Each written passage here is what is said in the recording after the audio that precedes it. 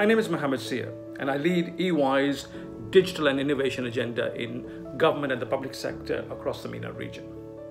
I'm extremely excited to be participating in the Real Estate Future Forum taking place next week in Riyadh from 23rd to 25th of January. I'll be giving a keynote on what the Metaverse could mean for the government and the public sectors, and in particular, how the real estate and housing sector is potentially going to be transformed by the Metaverse. And to bring this to life, I will be sharing the prototype that I have been working on to show how the experience of one of KSA government's housing services could look like in the Metaverse. So do join me next week in this amazing and futuristic event. I can't wait to see you all there.